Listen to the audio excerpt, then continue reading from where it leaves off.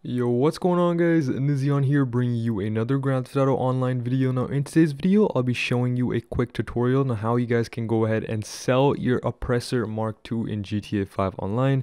But before I get started with today's video, if you are new to the channel, hit the subscribe button as well as turn on notifications. And if you want, please be sure to follow me on my social media page at Nizion on Instagram.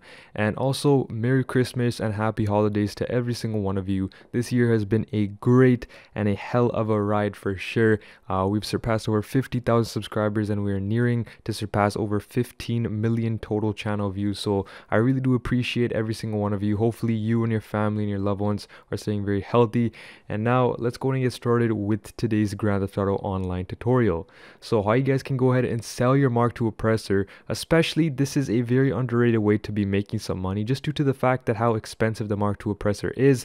And if you didn't get it on the discount, hopefully soon Rockstar will be able to put this vehicle again on discount, so you'll be able to get it after you complete like the new KO Perico heist. If you're trying to buy a submarine or something and you just want to sell off your Mark II Oppressor to get that income to pay for it for now, this is one of the ways that you can go ahead and do so. But essentially, first you'll need to call in your terabyte. So if you go under the interaction menu under services and then go to terabyte, you're going to have to request it to your nearest location.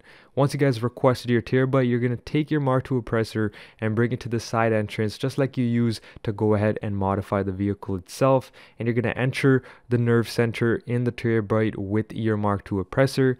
Once you're inside, you go under the customize option and then you just click under the sell vehicle price. Now, maxed out Mark II Oppressor with all the upgrades essentially should be around $2 million, even with the trade price. So I bought mine with the trade price, but if you bought yours without the trade price, it doesn't really make that much of a difference in the overall price. You might be making an extra 100k or something like that, but you won't be making a significant more money if you bought it with and or without the trade price. So that doesn't really matter.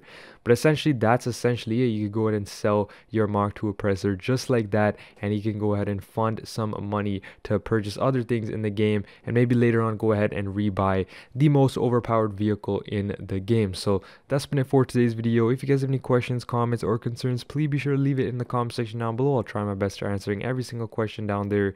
And now again, Merry Christmas to every single one of you, and enjoy the rest of your day.